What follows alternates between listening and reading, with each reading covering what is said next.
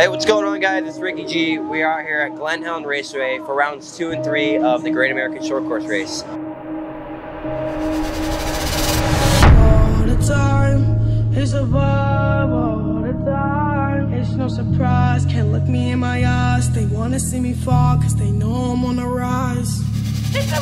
You know, big test for us. We're trying some new shock packaging, trying some new tire grooves, new tire pressures, and we're pretty much getting ready to go back to the Midwest. So truck's running good. All the partners on this truck keep me out here, keep me running. So I gotta give a big shout out to them, and yeah, looking forward to a fun day of racing.